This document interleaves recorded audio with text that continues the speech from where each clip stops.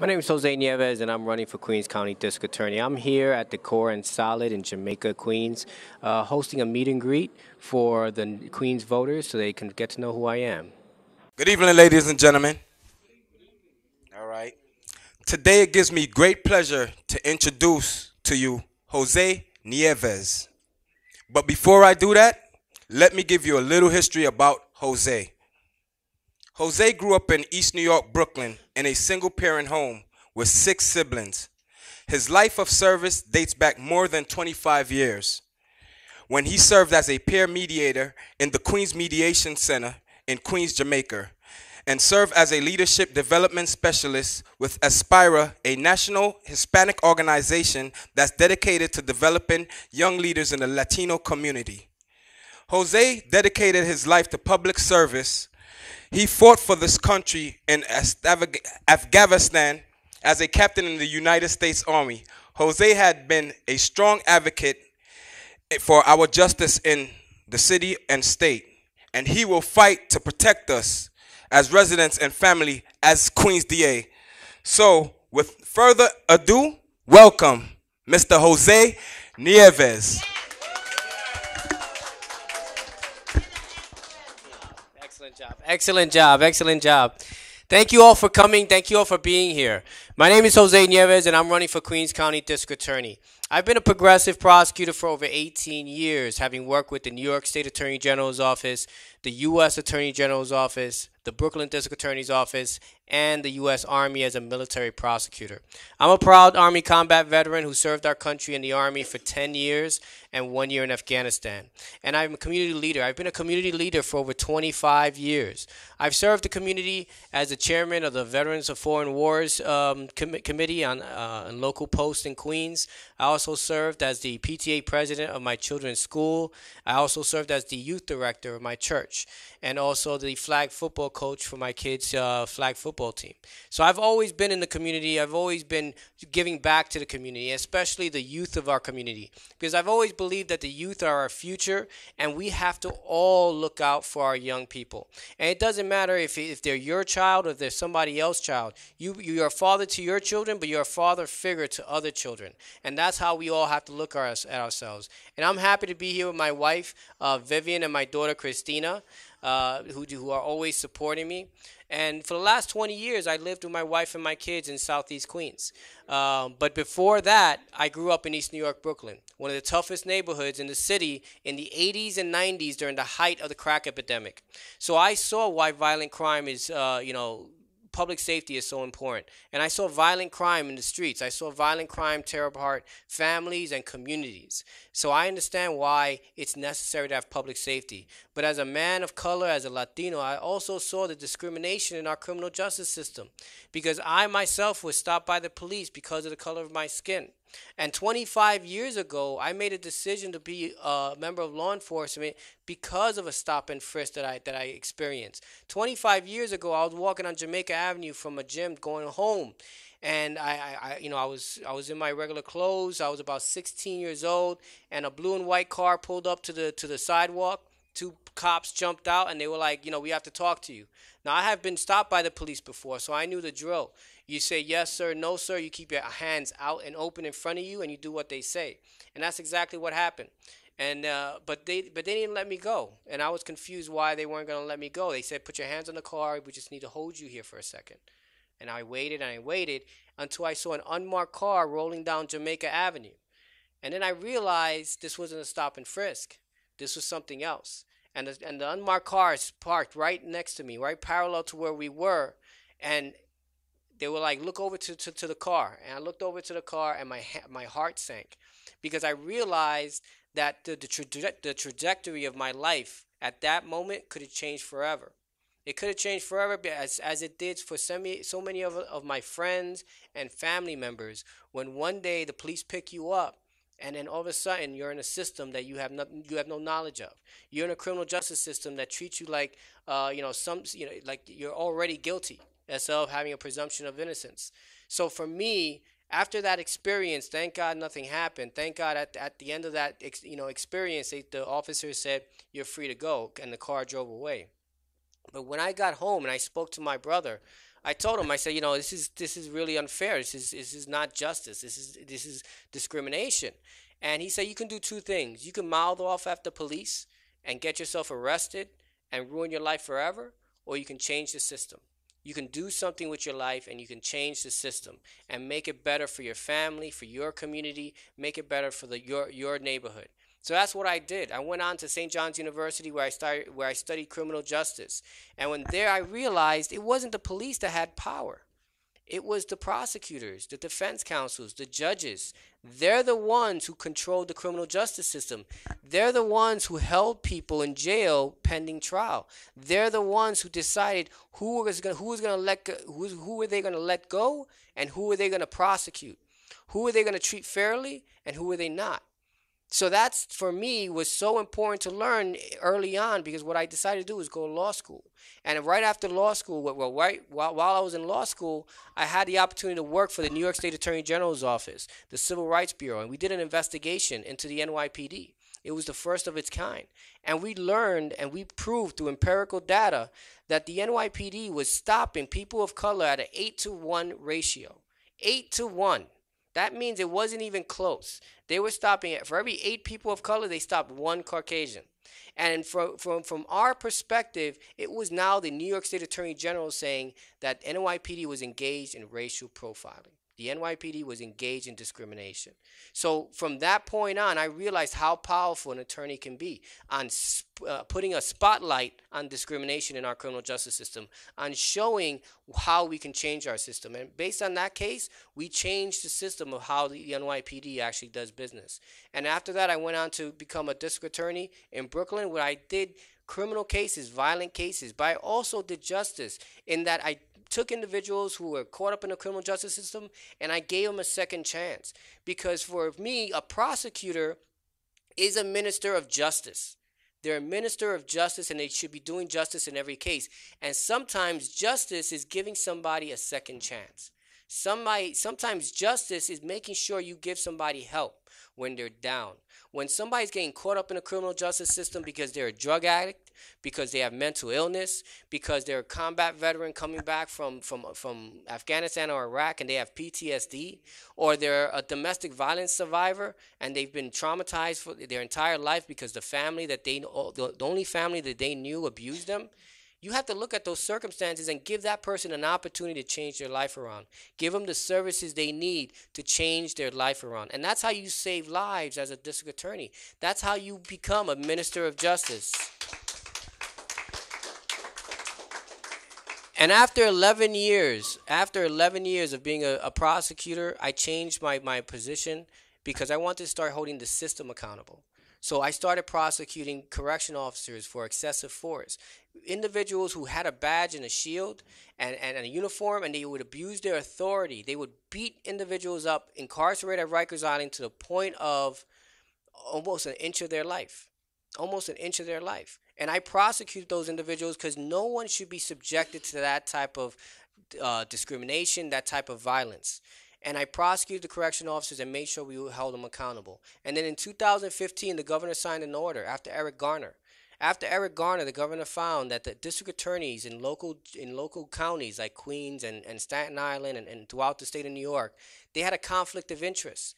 They were not prosecuting the police the way they should have been. And then Eric Garner was an example of that. So what we did was the governor signed an executive order designating a special prosecutor, and he tapped me to be that special prosecutor. So I was a special prosecutor charged with investigating and prosecuting police officers who killed unarmed civilians. And I did that for the entire state of New York, from Albany down to Long Island. And I prosecuted the first case against a police officer who killed a man in front of his family by shooting him 3 times while he was unarmed. And I brought justice to that family. And in the end of the day, that family knew that the system worked. The system worked. That's what I'm about. That's what I'm about. That's why I'm running for Queens District Attorney, because I have the professional experience to make the change happen. But more importantly, I have the life experience. to change the criminal justice, to motivate me to change the criminal justice system. That's why I have the conviction to run. That's why I want to give the Queens residents and the residents of Queens an opportunity to pick somebody who's qualified and experienced and has done public safety and has done criminal justice reform, because we have a broken criminal justice system, but you have to trust the person to actually change it. And how do you trust the person to change it? You trust the person to change it when they know that what the problems are, when they themselves experience the discrimination of the system. That's how you know they'll change it, because it's not about reading a book for them. It's not about listening to another person tell them what the problems are. It's not about reading a hearing. It's about, I know from my life experience why the system has to change. I've seen my family incarcerated under the Rockefeller drug laws. I've seen my friends that I grew up with, subjected to the criminal justice system and ruined their entire life. That's why I want to change this criminal justice system. That's why I want to divert people from away from the criminal justice system when you can, whenever you have an opportunity. But at the same time, protect our communities, protect our families, because we don't want to see violent crime in our streets. They look at Southeast Queens, and sometimes they say, well, Southeast Queens is a hard neighborhood to live in.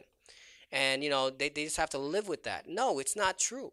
We in Southeast Queens, we care about our community. We care about our property. We care about our kids. And we want a better life for ourselves and our families. We don't want to see violent crime. We don't want to see gangs picking our kids up off the street and misleading them and leading them into the criminal justice system where they're being, abused or mistreated. We don't want to see our drug dealers in our neighborhood.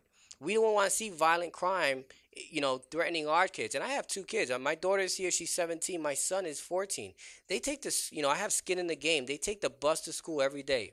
So I have to make sure that they're, safe. And the thousands of kids that go to school and come back from school are safe, because that's what we want in Southeast Queens. And so it's not a matter of saying, oh, we want to give everybody a pass. It's not. We want to protect our communities, but we want a fair and just system. We want everybody treated equally. We want the police to police our communities as they do other communities. It shouldn't be different based on the zip code that you live in. And that's what I'm about. I'm about bringing that change and making sure that DA's office is diverse from the top down. And it takes the person on the top to make sure that's the case. So on June 25th, I'm asking you to come out and vote. On June 25th, I'm asking you to come out and vote for me, because I'm the candidate who brings the experience of a prosecutor, but the life experience of somebody who's committed to changing the criminal justice system. And in the end of the day, that's the type of balance you want. And I want you to vote for me on June 25th. Thank you very much. I'll be entertaining any questions that you have. Any questions that you want, or issues that you want to raise, criminal justice issues that you want to raise. I'll be more than happy to answer those questions either privately or right now while I'm in front. Because these are serious issues, and I'm in every community. Yes. Mr. Nieves, all four boroughs other than Queens has a criminal conviction review unit. Right. Richard Brown for the last 20 years did not allow anybody to set up that conviction review unit. If you get elected as a Queens District Attorney, are you going to promise us that you are going to set up a conviction review unit, number one? And number two, are you going to promise that you are going to replace each and every single individual, those who are working under Richard Brown? And third is, can you put it, as a district attorney, I know you are not going to be a legislator, you cannot invent a law, but is there a way you are going to support a term limit for the Queens District Attorney too? Yeah. Because they cannot run for 30, 40 years, right, and no, there is no accountability in them, at that office. Right. Can you promise these three things? So what I can do is I can definitely promise you that I'm going to do a conviction review unit. And my conviction review unit is going to be different from the other candidates. This is how it's different. I'm going to have an advisory council for that unit and for me. And the advisory council is going to be made up of criminal justice advocate agencies like the Justice Center, like the Innocence Project, like the Brennan Criminal Justice Institute.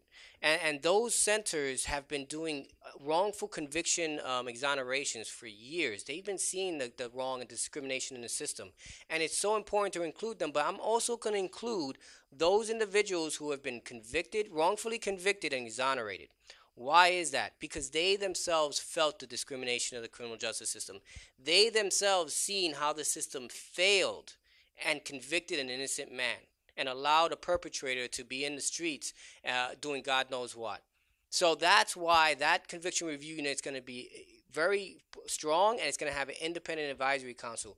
It's also very important that we have term limits, because we haven't voted in a new district attorney in over 42 years. Wow. 42 years we have not voted a new district attorney. The last district attorney served for 28 years. Wow.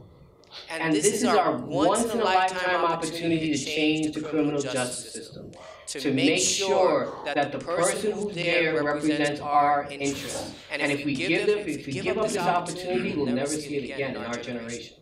And that's why it's so important that we vote on June 25th. So that's why we need term limits. Because we can't have an individual holding on to the criminal justice system for 28 years and doing the same policies. Because when Mr. Brown was elected the first time, well, he wasn't elected, he was appointed by the governor at the first time, and he was 91.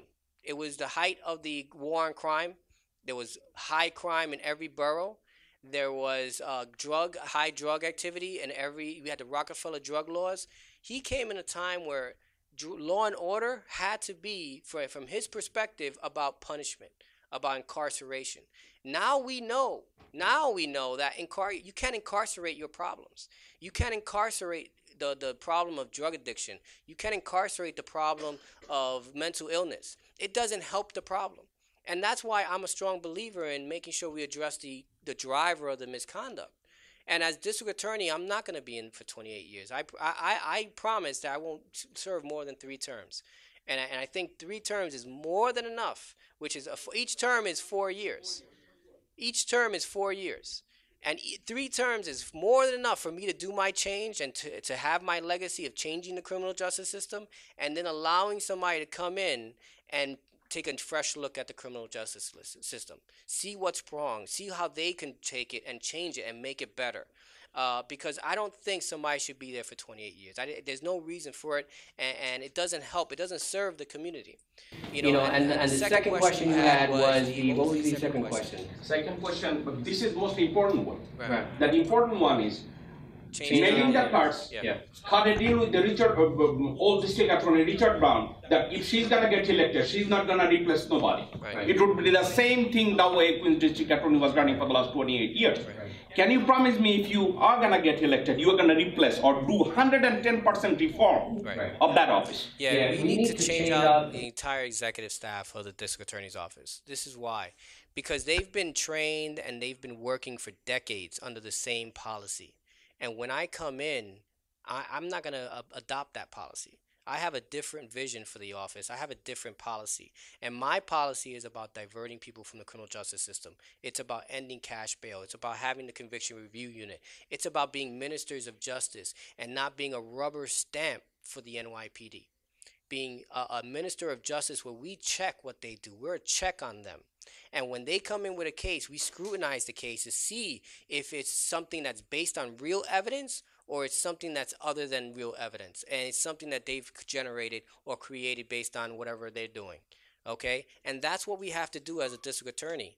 And in order for me to do that successful as a district attorney, I have to have a whole new executive staff, and I actually have to have not only a new executive staff but also new assistant district attorneys and things like that, because they have to buy into the vision, and the vision is for justice, and the vision is for doing the right thing the right way every case, and that's why I would replace the executive staff, and I would make sure that I diversify the DA's office so that it looks like this room.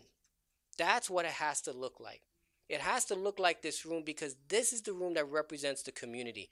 And if we're going to serve the community, we have to look like the community. We have to understand the community. We have to speak the community's language. And the only way to do that is to diversify the Queens District Attorney's Office. And this is true, and you have to understand that this election has machines on one end and machines on the other. You have on one end you have the Democratic County machine pushing one candidate who has no experience whatsoever having investigated or prosecuted a case, who was the borough president for how many years, an assemblywoman before that, but she was never in law enforcement. And she says she doesn't need that experience. And she says she doesn't need experience. I disagree with her because the DA's office and district attorney is going to make very critical decisions on life and death cases, on cases where you have serious crimes. And then on the other end, we have the Socialists of America machine pushing another candidate. And the candidate they're pushing has 6 years experience as a defense counsel. So on both ends, but on both extremes, you have the county machine pushing nobody with experience. You have the socialists pushing somebody with no experience. And why is that? Ask yourself, why are the Democratic and the socialist machines pushing people with no experience? It's because they want to control them. It's because that's how they control them. If they don't have the experience, they can't stand up for themselves and say, no, that's not happening on my watch. That's not gonna be the case under my administration. And that's why they're doing it. They need somebody they can control. And when you have a prosecutor who's been doing this for 18 years, I know the law. I know what the DA's office can and cannot do. And I will not let anyone outside of the DA's office, any politician or public figure, tell me whether a case should be prosecuted or not. The only person that I'm answerable to as district attorney is the community. And that's who I'll be answerable to. And every decision that I make will be the person that tells me whether I was right or wrong will be the community. And that's how I'm going to do it.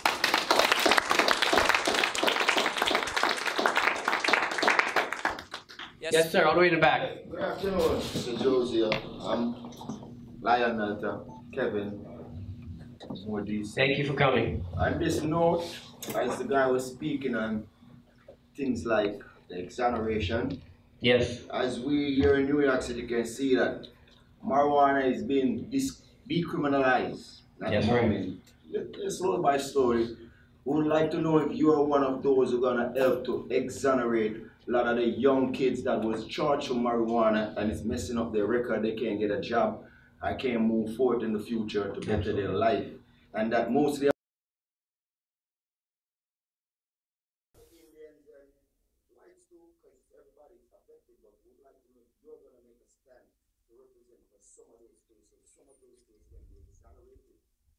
And I think you're right. It's we our experience in our communities is dead on right. When you say they're over policing our communities and they're charging us with these low level offenses and they're not charging other communities with the same offenses. That's true, because there was a study that just came out. They reported yesterday, I think, or earlier this week, over 70% of the marijuana arrests were African American and Latino, black and brown people. Over 70%. Clearly, they're targeting our community for these arrests. Clearly. So what I'm going to do is, one, I'm going to decline to prosecute, because if you don't prosecute it, they can't arrest you on it, right? Two, I'm going to make sure we expunge the convictions of all these prior individuals who have these convictions. But it's not just about that. But I will not only expunge the possession of marijuana convictions, I will also expunge the fair beat convictions, the convictions for being in the park after dark, loitering, simple trespass. These are all convictions. The worst of all, OGA, obstruction of governmental administration, which they always charge, resisting arrest, which they always charge. Because these convictions are not based on public safety. These convictions are based on criminalizing black and brown communities. That's what they're about. And then and it's been going on for generations. And for generations, and it's usually young black men, young brown men, who are saddled with these convictions. And now they can't have a job. They can't get a license to be a barber. They can't get a housing in public housing. They can't get a student loan to go to college. They're banned. They become an outcast of society. And then they feel desperate because society has turned their backs on them. And that's not justice. That's not justice. That is not promoting public safety. That's endangering people's lives. That's what that is. And as district attorney, not only will I expunge those marijuana arrests, but the other low-level offenses that I feel have been systematically used to criminalize our communities. Thank you for the question.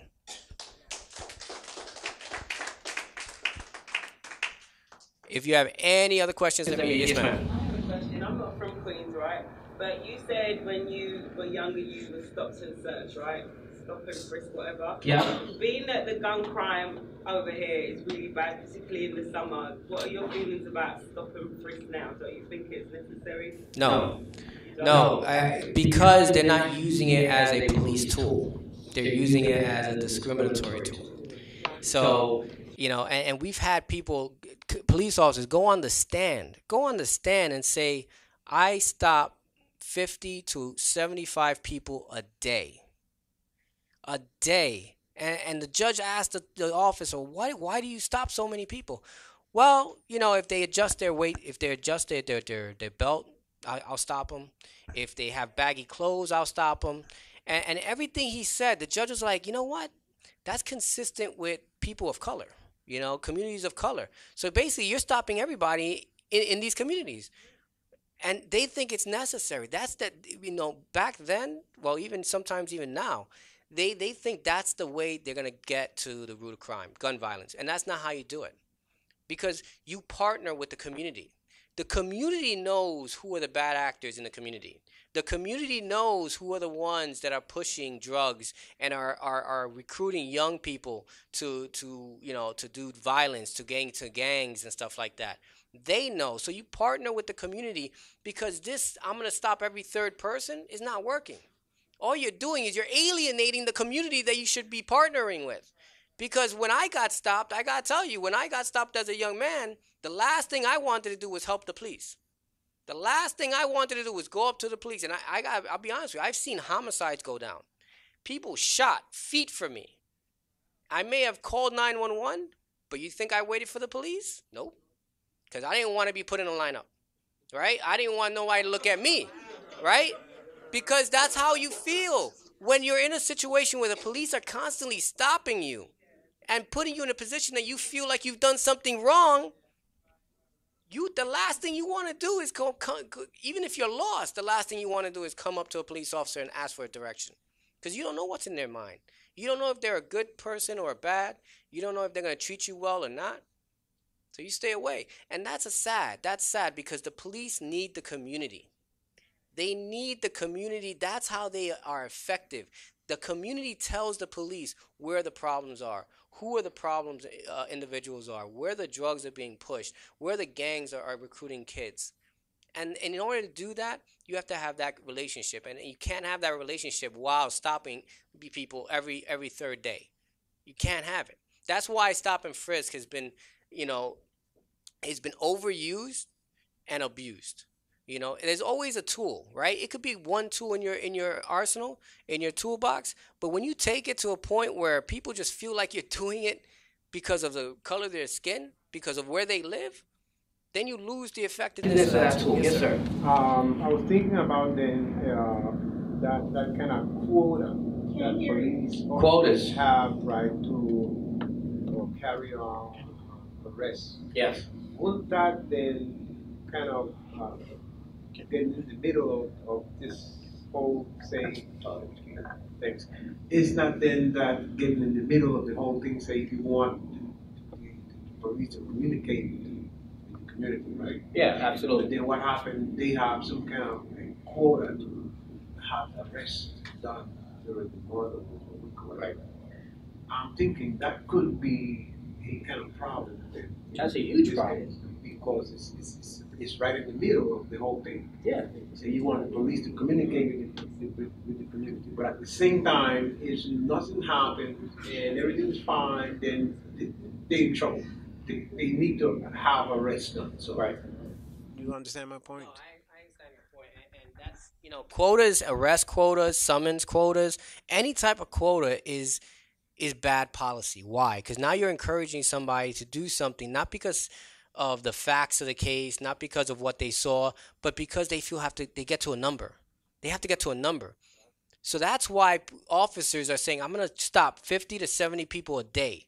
Because between those 50 and 70 people a day, I can get maybe 3 or 4 arrests, 5 arrests. Somebody's got to have something, whether it be marijuana, a knife, a gun, something. I'm going to catch somebody with something. And it's the wrong approach. It's the wrong approach. But that's why you have to have a district attorney that's a minister of justice. Because if you have a district attorney who believes and is changing the culture of the district attorney's office to doing the justice in every case, then when the police come to the DA's office and we scrutinize those cases and we ask them, well, why did you stop that young man? And they can't give us articulable facts and reasons why they did it, there's a problem. And that case shouldn't be processed because the police are not doing what they're doing, what they're supposed to be doing. They're violating the individual's rights to try to get to a number. And the DA's office, as the chief law enforcement officer of the entire county, has to set the standard, has to set the culture. And if the culture is, I'm not going to accept that, I'm not going to tolerate that, and if you come in and you lie on the witness stand or you submit a false report to cover it up, I'm going to prosecute you. You're going to be on the hot seat. You're going to be the one that we're going to be filing charges on. Because we have to hold the police as accountable as we do everybody else in society.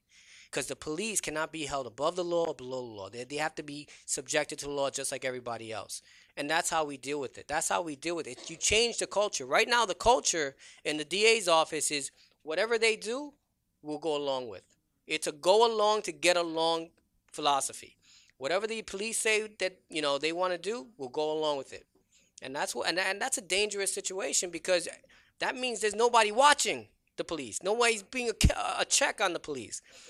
And that's why they'll abuse that. They'll abuse that because they know that the DA is wink and a nod in their favor. We understand each other, and that's not good. There has to be a separation. There has to be a check on one on the other. And as the chief law enforcement officer, you have to be that check.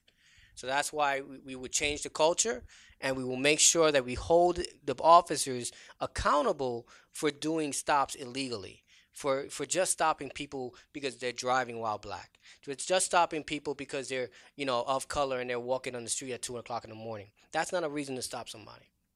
And you have to address that.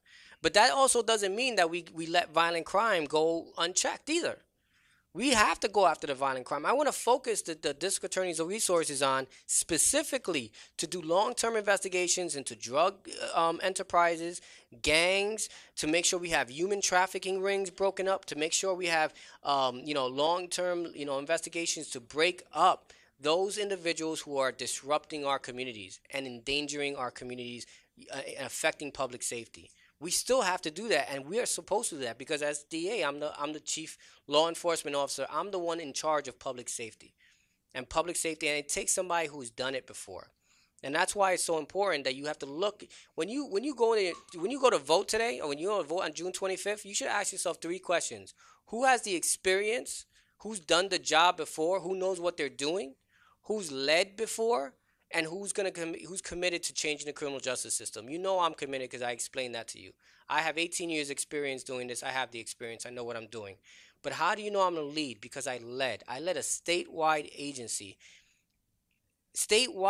against police brutality, against the police who were killing unarmed civilians. If that doesn't tell you I'm a leader, I don't know what does. I've led in the military as a captain, as a military officer, for over 10 years and 1 year in Afghanistan. I've led at the Brooklyn District Attorney's Office where I trained, supervised, and managed other prosecutors.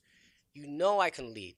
And you have to take leadership on day one because there are 340 attorneys, prosecutors in that office, but there are also another 300 investigators and support staff. If you don't know what you're doing, it's going to be very difficult to learn the job on your feet as you go along. And then what happens to our justice system while you're trying to... It suffers, exactly. Yes, sir. Well, we have one thing in common, being full military. Oh, okay. Thank you for your service. Question. I don't know if you remember it's possibly about 2 years now, a young man was killed in Brooklyn. They said he was pointing something at the cops. You remember that incident? No, sorry. A gentleman that was killed in Brooklyn. Crown Heights. Yeah. That they said he was pointing something at the cops. Yes. Or the people. Yes. On Utica. Yes. Yes. On Utica. Yes. Well, that gentleman happened to be Saeed Vassal. Saeed is actually my cousin. Okay. Condolences. Sorry. My condolences to you. What I am curious about, shortly after the incident happened, all the recorders for every business on that strip was taken from them. That's right. That's right. Every recorder, Yes. DVR systems and Yes. NVR systems, Yes. every single one was taken away. Or taken out by NYPD. NYPD. By Within minutes of it happening, It's gone. there was because when my family called me, they called me because they said, well, I would know how to retrieve the information Yeah. that what happened.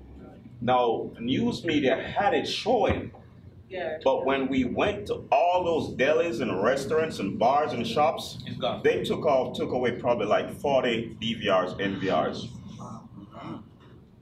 And so And so I asked people, like, I'm asking you personally, is there a buffer between when, like, I noticed something because I also am an installer. So something I sent to notice, what provision is there for private homeowners, business owners, that the cops can automatically just walk into your place and literally terrorize you for the video from your systems? Is there any law or anything in provision that ordinary? Because sometimes I get calls in the middle of the night, the cops at my house, and I don't know how to do this, and I don't know how to do, and they literally will harass you. Yeah. No ends. Oh, we know how to do it. And then people will tell me afterward, I think like I'm being harassed because they will just pop up at my house in the middle of the day.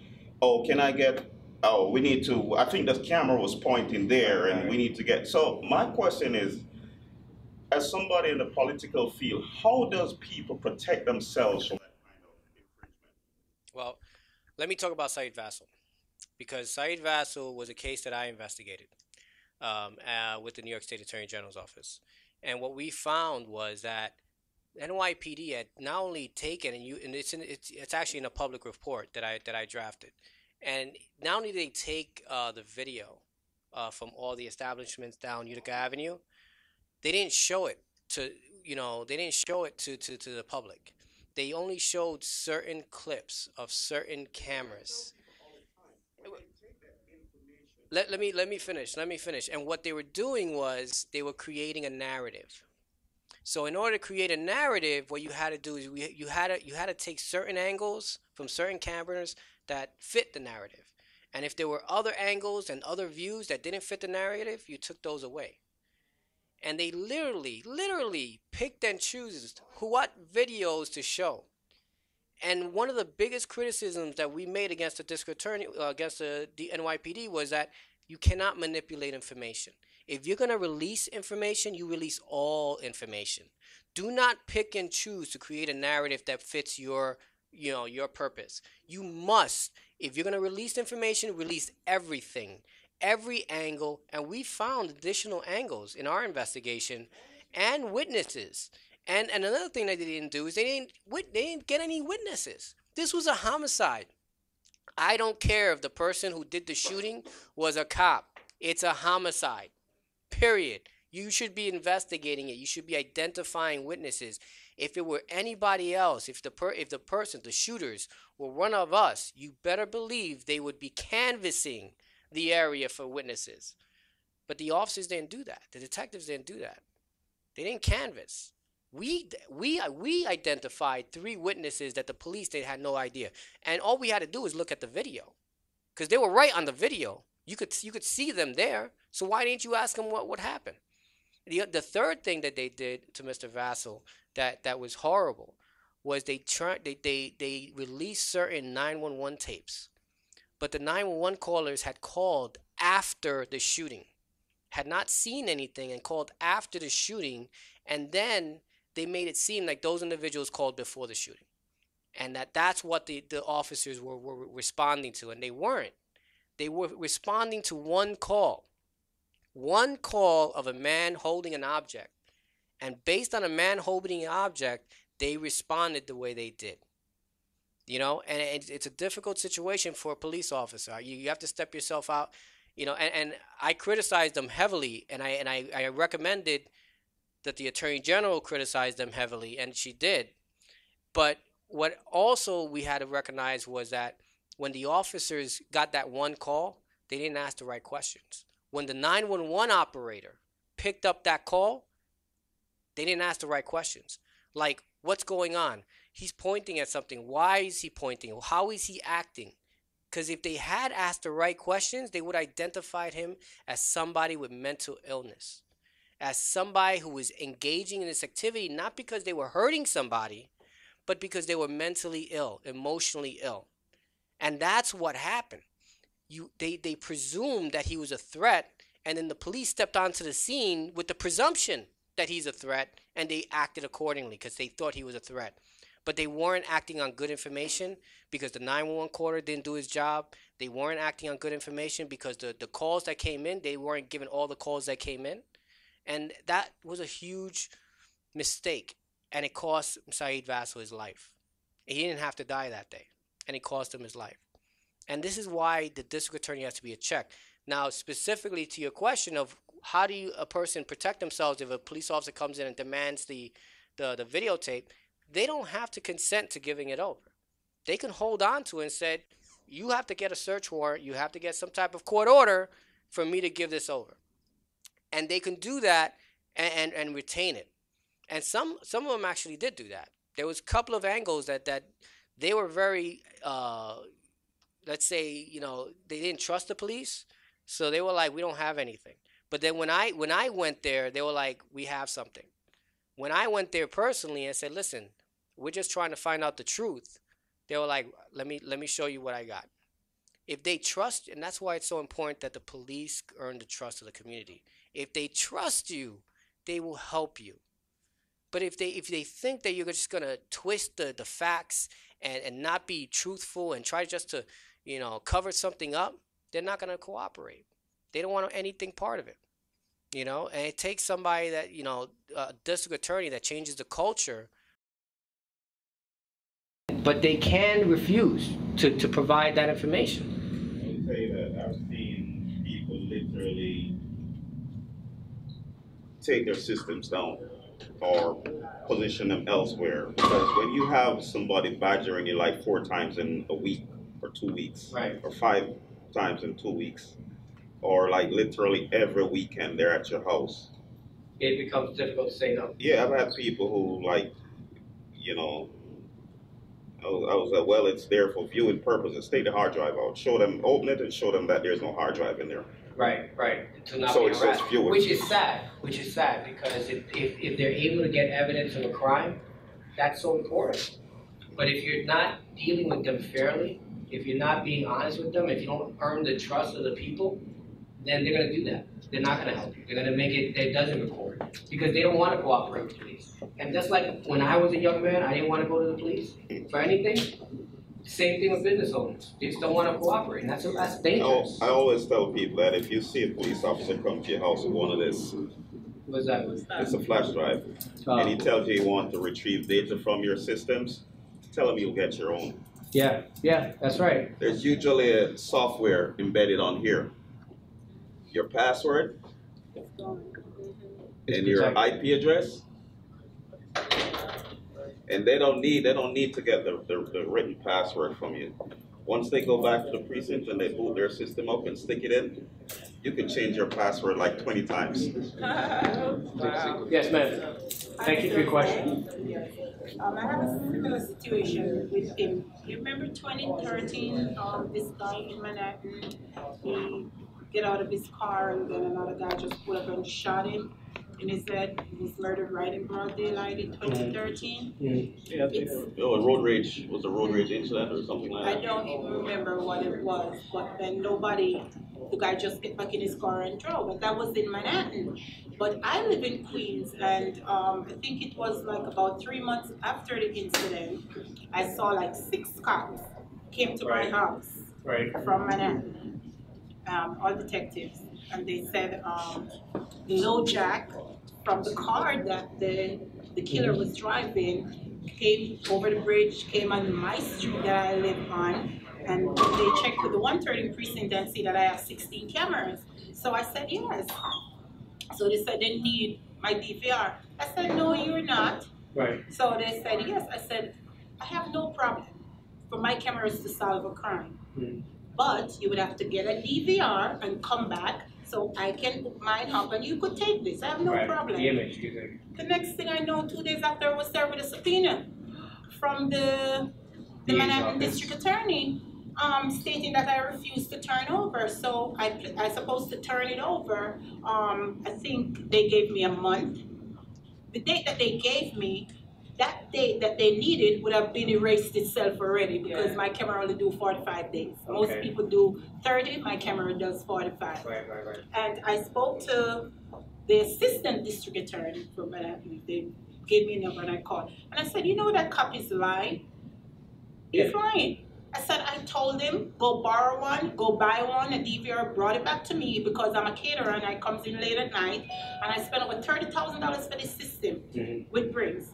So this is for my safety coming in my house. I'm going to give you mine and then the next thing I know I'm killed and everybody, oh, Sue have $30,000 camera and she's dead in her own driveway. I said, no. I said, furthermore, the day you were requesting me that I have to turn it over, it will erase itself already. Right. So what are you going to do now? I can get an attorney. I can get an attorney, or I can just wait it out and turn it over. But I said one reason. My brother, who speaks 6 different languages and was murdered in his law enforcement, that wasn't a nice day for my family. So I would not like another mother knowing that my camera could have solved her son's death. And I decided because of the lying cops, I decided not to. So I said to them, yes, you can come and get it, but bring me one. The district attorney decided they're going to send me one, but I didn't want the one they sent me. I already get one because I didn't trust it for no reason, as he was saying. So when the cops came, it was the same cops that tell the lie. I said, sir, do not pass my gate and come in. You're not allowed in my yard. Go over to 113 precinct and ask them. They know me pretty well. Ask them to come and do it. You're not allowed here. See, and that's why you have to have a district attorney as a check. Yes, the district attorney was very nice, and I, explained the reason that it would have been erased. And she said to me, he said, thank you for doing that because, we understand. I said, my brother was murdered, and my mother I would not like anybody to go through because I have a camera on my roof. So once Brinks did that, they had to register it with the 113 precinct. So whenever anything, they come to me. So I said, okay. They brought, they come in and they didn't know to work it. I know to work it to an extent, but they called on Long Island they called him the tech cop. And he came in, I'm telling you, sir, I didn't know that the system could have done. The system, when he went on with the equipment and he's spinning around, there was the killer face. He turned the car around and they could see. So my camera was the camera that solved that murder all the way in Manhattan, and I live in Queens. Wow. And that's great. And I want to thank you for cooperating with law enforcement because that's what we need to solve crimes. But unfortunately, the approach that they used turned you off. Yeah. The approach that they used actually hurt them. I said, no, I can subdue to the subpoena at the date, but that date, there will be nothing on there for that date that you needed. But see, and that's why they have to remember that they have to treat everybody with respect. And they have to understand and listen. Because what they could have done, because they have an entire unit dedicated to video, it's called Taru. They could have had these professionals who, that's all they do. Come in, take the video from your DVR and leave your DVR the way it was. And then just, take the images that they needed. But they wanted to make a point. And the point that they wanted to make was they wanted something and they want to make you give it to them. Yeah, but they didn't know who they were. A lot of people here know me. And they know. I grew up in the UN as a child. My sister traveled every president from Reagan until she retired 6 years ago. So, I know if there's a problem, I'm calling my sister. They send me something. Oh, you cannot discuss this because it's ongoing. I said, too bad. I'm giving the one that have immunity and double security. So I called my sister. I said, Joyce, in case anything happens, the district attorney for Manhattan, this is what's going on. And I'll tell you what should have happened in that case. When the police came back and they said, well, we have a person that has video that is not giving it to us, the district attorney should have said, why not? Yeah. Why not? What did you tell her, and what did she tell you? What was going on? And they should have called. They should have called you before issuing a subpoena. Right. Because what purpose would have been to issue a subpoena and then you get the video and then find out it's been erased because they waited so long? Yeah, they waited so long. Rather than doing that, they could have picked up the phone and said, "Listen, man, these officers were at your house on this day. This is what they said. You said to them, what's going on? How can I help? How can I facilitate this? This is a very important case." And that's how you treat. That's how you treat people, with respect, with dignity, and you listen to them, and you find out where's the common ground. But if it's just about I got the authority and you don't, and therefore you have to do what I say, it's not going to work. It's going to break down every time. So that's what should have happened, and that's the culture change that I'm talking about. The district attorney's office needs to be a check on the police, and when they hear something that doesn't sound right, they need to be the ones to say, "Wait a minute.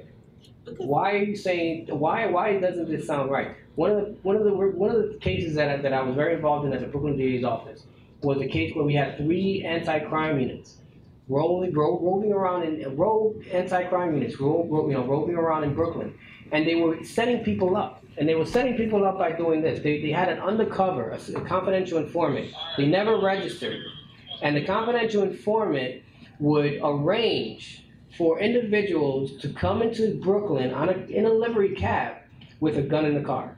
And they did it 5 times, 5 separate cases. And every time that the same teams would come in and they would say the same thing. We were watching a livery cab driver. He made a left turn, an illegal left turn. We were watching a livery cab driver. He had a defective tail light.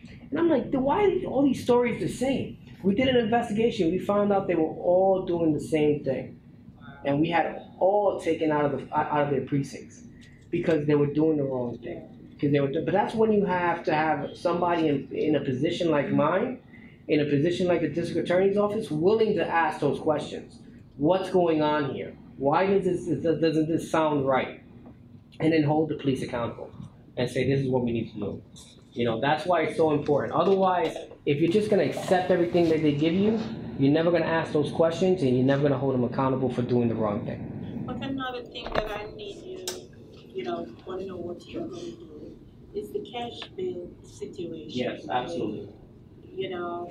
With, parents who cannot afford that, and I've noticed, I have 2 friends in this situation before, and I had to put up my property for his son because I know where to find him, so I know he's not going to run. Right. But what happened to parents who can? These were like misdemeanors. And you have situations where people actually die in incarceration because they can afford $100 bail. $500 bail. Where most people, if you have a job, you're able to do that. So it becomes a 2-tier system: a system with people with money, and a system with people without. And the people without have to sit in jail and for months. You have like the Khalif Browder case where he stood in jail for 3 years because he couldn't afford the bail. That's the only reason he stood in jail for that long. Now, and he ended up committing suicide because of the abuse that he suffered in jail. Now, I'm going to end cash bail. I'm going to end cash bail because I strongly believe you should not be in jail simply because you cannot afford to buy your freedom. That's not justice. That's injustice. That's punishing individuals for being poor. Absolutely, for all offenses. All offenses. It doesn't matter what the offense. Now, what does that mean? Does that mean that everybody gets to you kill somebody, you get to walk the streets? No. Because if you're a threat to society, if you're a threat to the public, there's a system called remand where you will be held until pending trial. But it's not because you can't afford $500. It's not because you can't take money out of your pocket and pay a bail. It's because you're a risk to public safety. You're a demonstrated risk to public safety because of what you've done, because of the history you have. You know, those are the situations where you have to, you know, protect the public. But when it's for the vast majority of the cases, the non-violent drug cases, the even some of the violent possession cases where it's a possession of a firearm, that person should be free because the system that we operate under is that you're innocent until proven guilty. If that's the system we operate under, why are we holding people in jail when they're innocent? Because that's right. They're innocent until proven guilty. Yes, sir. Talking about that, you can put a cap on that. Say if it's over a certain amount, it is understood that you did something real wrong, something real bad. You have to stay in jail. But say if it's under, and then on top of it, the person cannot afford to pay that, then it can be free. Right, and the law allows for different other mechanisms for other than cash bail. The law actually allows for you to have secured, unsecured, and secured, unsecured, and partially secured appearance bonds. Unsecured appearance bonds will be like your wife or your husband or your father or your employer comes in and says, "Hey, I know them. I know where they live. They're going to come back to court." Because the only purpose for bail or appearance bonds is to make sure you come back to court. It's not punishment. It's not you haven't been convicted of a crime. How could they punish you? So it's just to make sure you come back to court. And in an unsecured appearance bonds, you basically allow somebody to have their liberty pending the case on the voucher or on the word of somebody who knows them. A partially secured bond, you put some type of personal property of value. So you're gonna lose that personal property. Fully secured, you use your real property. You know, so it goes up depending on your risk factor. How much of a risk? And this is why it's so important for the district attorney to have experience. Because if you've been doing this for 18 years, you know who's the risk. You know who's the one that got made a mistake and got caught up in the criminal justice system versus the person, the career criminal, who is a risk to the public, and you have to make sure that the public is protected from them. If you don't have that experience, if you can't gauge that level of threat and flight, then the problem is who you're going to rely on. And you have to remember, you can't rely on them hiring other people. You can't rely on them hiring other people. You're voting them into office. They should know how to do the job. I have a question. Well, actually, I was hoping if you do get in office, could you put a check on that? There's a certain charge that you get, like say the RR charge. Yeah, no, that's not a charge. That's release on your own reconnaissance. Right, That's you're free to go until the case is but with that also, because I got that one time and I got a charge stuck on me that kind of like messed up my whole rap sheet right now. Right. So it's like a trick to it. So you know what I mean. With that, I mean, if you do get in office, could you like make sure it go, you know, straight or you know as according to your you know yourself your script. Right. You know what I mean. So if they do give it to you, you know what I mean. It's not like they just trying to pin a charge on you, send you home, and then you know what I mean. Your whole record is messed up. The issue with RRR is when you don't return, what do they do? The Queens, what it does is it automatically indicts you for bail jumping. Doesn't ask why you didn't show up. Doesn't ask to try to find out what the circumstances are for failing to appear. They automatically charge you. And then, let's say the original case is dismissed, they still have this charge because you've missed a court date. And then the way they approach it is, for that charge, you have to plead guilty, and it's a minimum of 6 months jail. No negotiation. Plead to the charge and 6 months jail. That's not justice. That's not justice. And those policies have to end because those policies are not there to do justice. Those policies are there to hurt people. And that's why we have to look at the circumstances. We have to look at the individual. What's going on in their life? Why are they doing this? Why did they miss court? Why are they committing crime? What's the issue? Maybe they're a drug addict and they had a relapse, right? Maybe they have mental illness. There's circumstances that are there that you need to know before you punish an individual for doing something wrong. Because you have to find out the bigger picture. Yes, ma'am. On the same part of expunging of records. This teacher, she teaches in Brooklyn, she lives in Queens. One day, a 13-year-old assaulted her badly. When I mean badly, he pushed his hand underneath her, he pushed his hand in her chest, and she eased him off. And only to come home. When she came home the evening, the police came and arrested her to say that she assaulted the child. Yes. And the case went on for a good while. And she won the case. She didn't get salary, she got nothing. She won the case about 2 or 3 years ago. And even now, her record is not expunged. Right. And I mean to say, it is so ridiculous because you was not guilty. The judge said to the DA, as a matter of fact, this woman should not be arrested because she did nothing. And even now, her record is not expunged. You know, my wife is a criminal defense attorney, and she comes home every day with a different story about how something like this happens, where people get caught up in the criminal justice system for nonsense, and the DA's office takes a very hard law and order. We don't care what your circumstances are. We don't care what the story is. All we care about is the police brought us a case, and now we're prosecuting you. That's it. And that's not justice. And that's what I'm telling you. You have to look at the circumstances. You know, you have to talk with, you know, one of the things that we've done in other jurisdictions, like in the U.S. Attorney's Office and in the Brooklyn District Attorney's Office, we actually work with defense counsels. We don't think the defense counsel is the enemy. We think the defense counsel is going to help us understand what's going on because they're the ones talking to the client. They're the ones sharing with the client, listen, what happened that day? What is it that caused you to do this? What was going on here?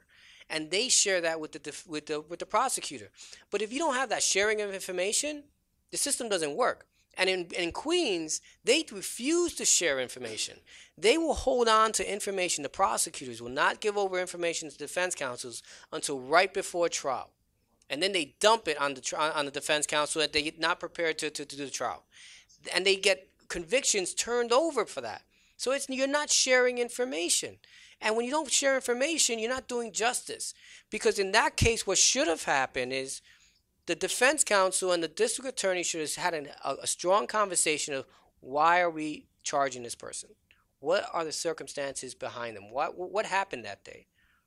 What led up to this? What happened the day before? Because if she's a teacher, I have to venture to guess she has no criminal history.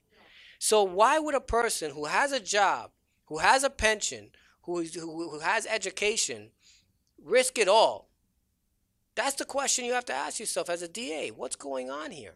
And then talk with the defense counsel and find out what's going on here. Because that case should have been dismissed. Once you found out that she was being assaulted herself and responding to the assault, that should have been like, wait a minute, let's do the right thing here. Let's do justice. And justice in that case was not to press charges against a woman. Not to press charges against a woman. And, you know, cases like this are brought to me by my wife all the time where the DA just doesn't want to listen. They don't want to know. They don't care. And all they care about is getting a conviction. And it can't be that. I'm sorry, it's when the judge said she should not be here, and if you bring her back here, you are going to be in problems with me. Right. And that's where it stopped. But she goes back. Her case is not, the thing is not expunged. So I want to know what would she do? What she can do, I'll give my wife an opportunity to talk, but she's a criminal defense attorney. She does this all the time with her clients, that she knows didn't do anything. The DA dismisses the case, but then you have an arrest that keeps popping up. So I'll let her speak. So what I wanted to say is that a lot of times, even when you get arrested and your case is dismissed and you stand before a judge and the judge says, okay, your case is dismissed and sealed, guess what? Your fingerprints are out there in the ether somewhere. So when somebody goes to do a fingerprint check and a background check, guess what pops up? Your fingerprints. So one thing that I always do for my clients, and that if you want to speak to me afterwards, I will absolutely speak to you about your friend, is once a case is dismissed and sealed, I don't rely on the judge saying it's dismissed and sealed, because when you are arrested and they fingerprint you, those fingerprints go to Albany, to 1PP, to Police Plaza, and to I forgot where. They go to 3 places, and that's where they're kept. And so after a case is dismissed and sealed, we have to go to that extra step to send letters to all 3 places to say, destroy them now. Because otherwise, when you apply for a job or something else, it pops up. So talk to me afterwards. Yeah, and then tell them about my mini campaign with the Queen's DA's office.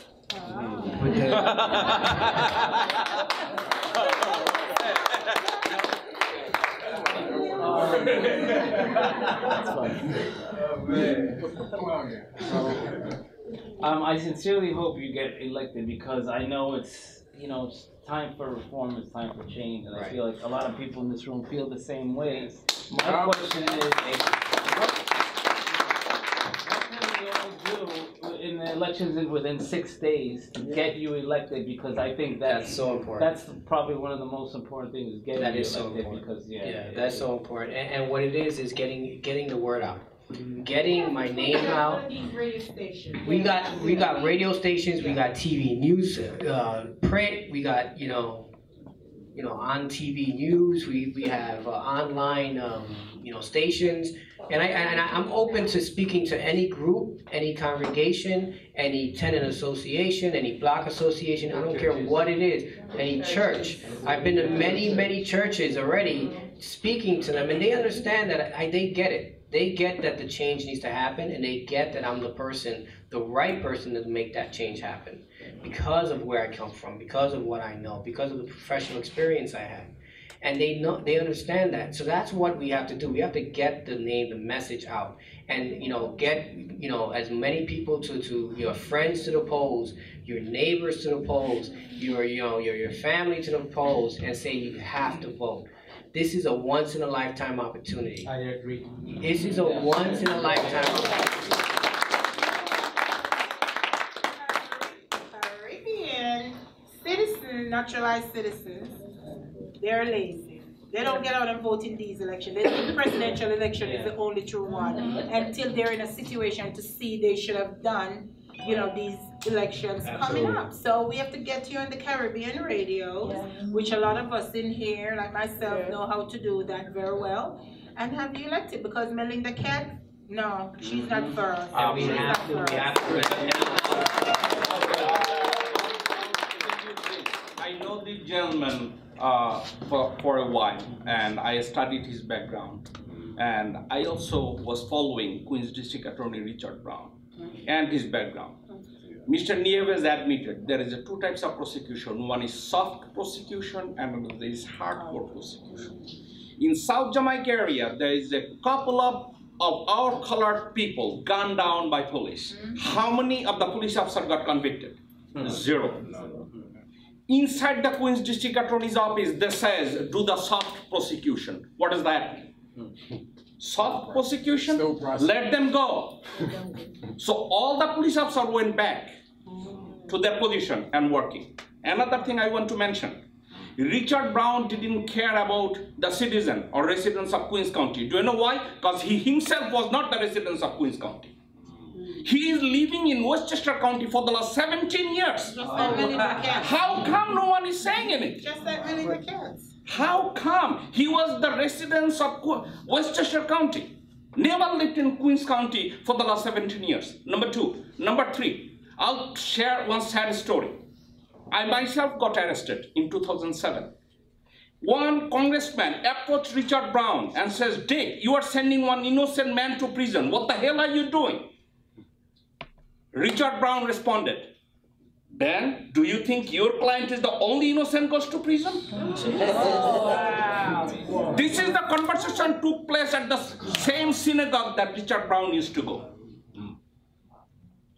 And guess what?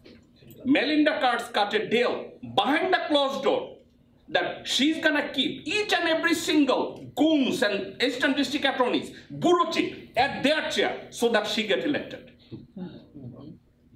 Listen, this gentleman, I'm not just supporting him because he is a smart guy, he looks good, he's one of our own. I'll tell you this one thing.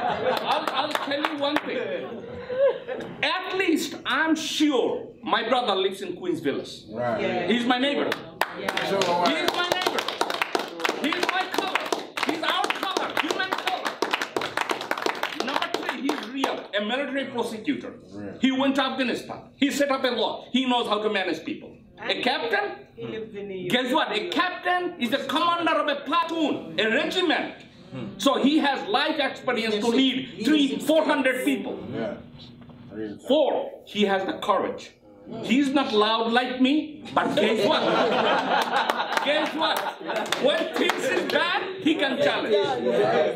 My brother has the courage to prosecute police officer. My brother has the courage to prosecute correction officer. How many candidates we have? No one. Nobody. And another thing, last thing, I'm begging you.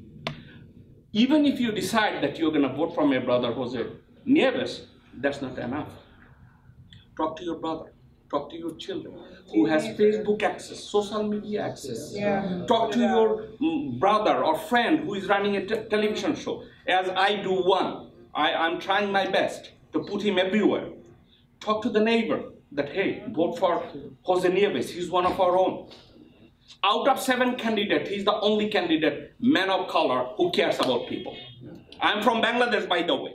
His brother from other mother. I think he can serve his community way better than anyone.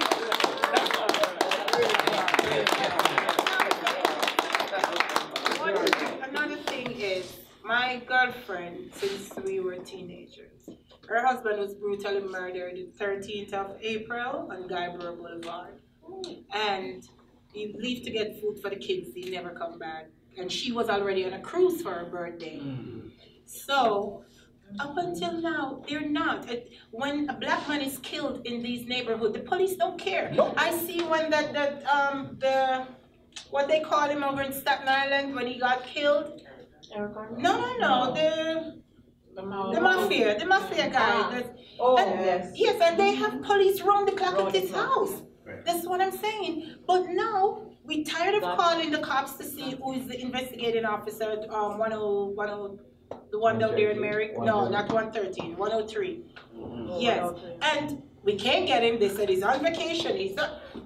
Like, they just don't care because it's a black man got killed. Right. So what we supposed to do about these things? That means if we're not white, police really not on top of things. They just figure, well, it's a black guy, must be in drugs or something, you know? Well, they said the same thing when Sean Bell got killed.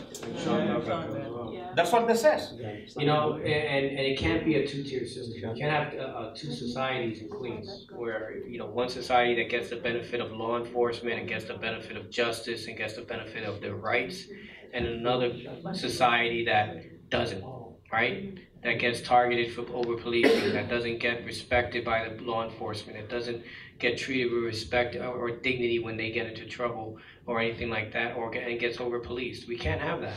We can't have that, but it takes the chief law enforcement officer to say that.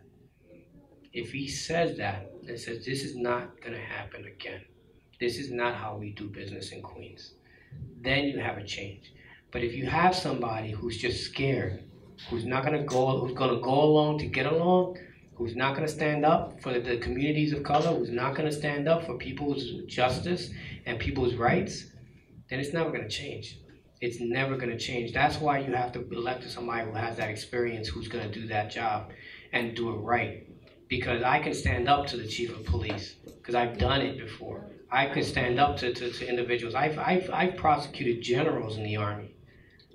It didn't matter what their rank was. When you did something wrong, when you're not doing justice, when you're doing the wrong thing, when you're abusing your authority, you need to be held accountable.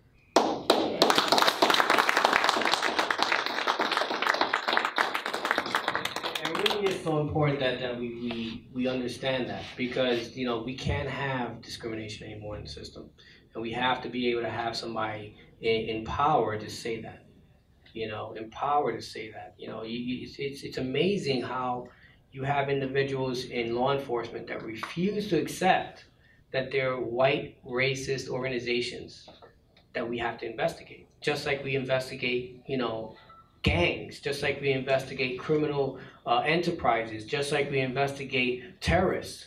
Because there are people out there that are hell-bent on hurting other people because of who they pray to, because of where they come from, because of how they look and who they love.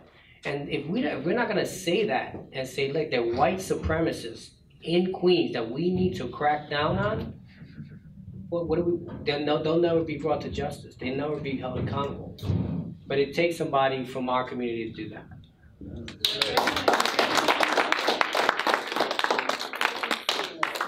So we Let me will say come a few out words. as I'll say a few words, okay? You guys listen very carefully. I'm one person that I've been fighting for what he's fighting for years in Queens. I was the only person that ever, in 37 years, right? Yeah. 37 years, run against Dave Brown. I was the only person that did that. And when I did my signatures, I found over 8,000 signatures. They came and said I only have 2,300 signatures from all the signatures I get in Queens, not Brooklyn, not Bronx, in Queens. They said I need 4,000 signatures, and I only needed 2 because I'm a black man. They did that. Wow. So let me say this to you, my friends and family. This room can elect that young man. What you know what we gotta do? It's just a little of hard work. Call your friends, tell your friends, to tell your friends, we need reform. We need it to be, this system needs to be changed. It's dirty, it's corrupted, and not to say this man lived upstate for how many years, right? Yep. And you wanna know one more thing? Queens County is run by 3 white men, Sweeney, Rachel, and Bowles. She's right. Okay? I know all Sweeney, Rachel, and Bowles. I know all run 3 of them. New York, run Queens, okay? And they live in Suffolk County, okay? Yes. Wow. Yes. These are the things that we go through. That I'm only giving you guys the experience tonight from what I've been through in this Queen's political corruption. We tonight can elect this man. The way you, this is a passion right now, my friends. You have to get on the phones, make some phone calls, and when you make a phone call to send 10 more, please. Yes. Yeah. It can happen. Yep. But we have to be serious and want this change. Because 37 years, you know, most black people in jail under D.A. Brown. He won the last debate. Yeah. He was the better one in the last debate. As a matter of fact, most of the forum, my brother won. Hey, let me say, my friend. Most of the forum. You see, when you guys don't feel the pain, you don't know what it is. I feel the pain, man. Yeah. I feel the pain. When I went against Cats in 11, I came in 3rd. Not the only person who was wrong. You have Cats, Valone, Avella, and myself. I was the only person who was a politician. I came in 3rd. Very well. 4. What is your name? Everly Brown. Brown? From Queens. Yeah. And you're in politics in Queens also? Yes, big politics, yes. You're spent in church, you know who we are. You sound good. So, you know, what I say tonight, my friends, please, get on the phone, make some phone calls, send some email, send some texts. Let's give Queens County Democratic Party a shot because they deserve a shot, right? They deserve right on a shot. Cats cannot And all the hypocrites, they know she's not good for this year, but they still push her. Our assembly people that we put in office, they're backing her, which I called a lot of them all week. I said, what's going on? Sweetheart, that's the game they play. You can't change. I see a lot of us out there, well, we ain't got no balls. We ain't got no guts. And that's what they don't have. Everyone, they know when I come, I'm coming for the neck, not for the foot. They know when I go, I'm for the neck, not for the foot.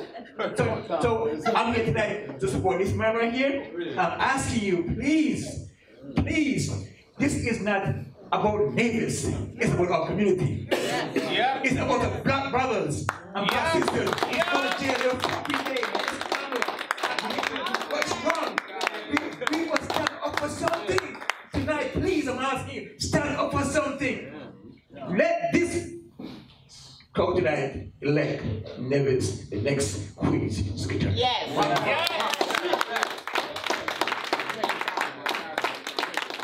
just to tell you that, they tried the same thing with me. They challenged my signatures. I collected over almost 10,000 signatures. I only needed 4. And I collected almost 10,000 signatures and they challenged my signatures. Wow. and they try to knock me off the ballot, and they weren't successful. But that's the games they play. The games they play. For the last 28 years. That's the games they play, and they want this to be a selection, not an election. They want to get to choose, and that's why you have to prove them wrong. Your debate, what's her name, Mina? Yeah. Malik. I didn't even know. I said, well, when you just say you didn't know Mina, she's on that organization. Yes. You know, I'm like talking to the TV. I said, oh my God, I can't believe her. She looks so stupid just saying that. And she didn't know the law. And she just didn't know the law. She got a legal question. She didn't know the law.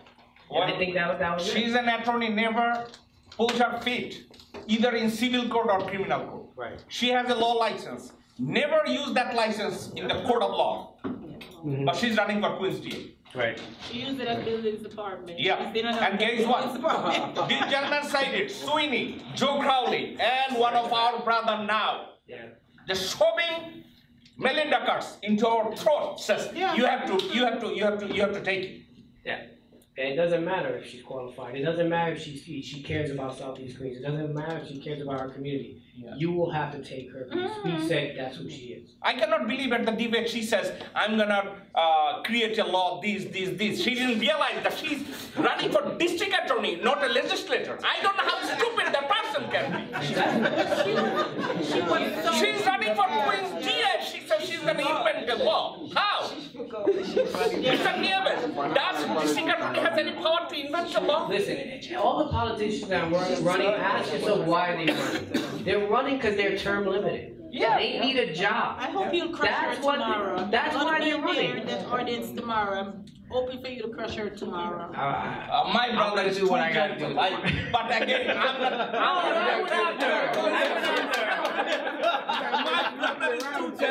But again, I'm not saying that much because my brother Barack Obama was gentle too. He was like It's okay. Please go out. Please tell your friends to vote. Please call me.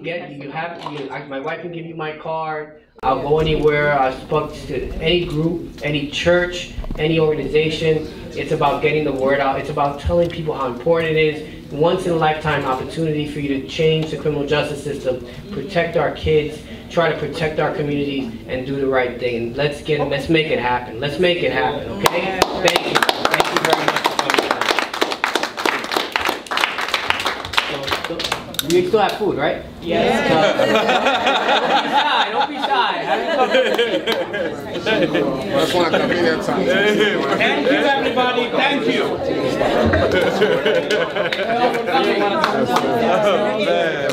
Thank you very much for coming. Sharon.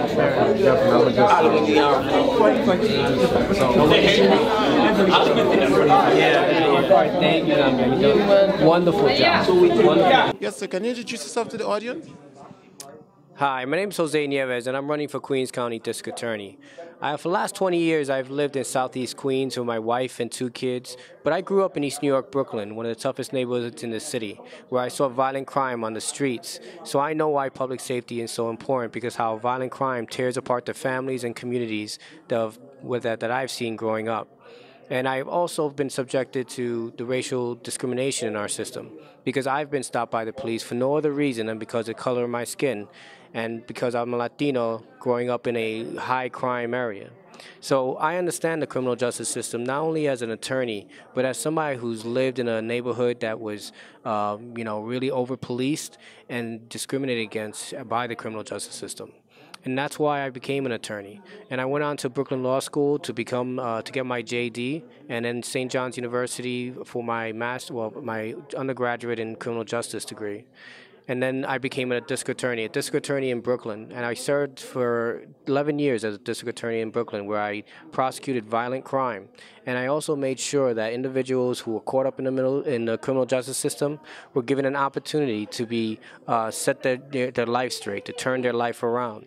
And the last position I had was Deputy Chief of the New York State Attorney General's Office, where I served as the Deputy Chief as the Special Investigations and Prosecutions Unit. And my responsibility was to investigate and prosecute police officers who kill unarmed civilians. So I have a long history. I have an 18-year career as a prosecutor, a progressive prosecutor, and I've been holding people accountable, but not just people accountable. I've been holding the criminal justice system accountable by prosecuting police officers who abuse their authority and cause the death of unarmed civilians. And that's what I bring to this race for district attorney. Anyone who wants to support my campaign can go on to the website at Nieves for Queens DA. That's Nieves, Nieves for FOR, Queens, QUENEENS, DA at Gmail. They can email me at Gmail, or they can go to nievesforqueensda.com, and that's where they can get all my social media. I have Facebook, Instagram, YouTube, and also the other Twitter. There's also Twitter.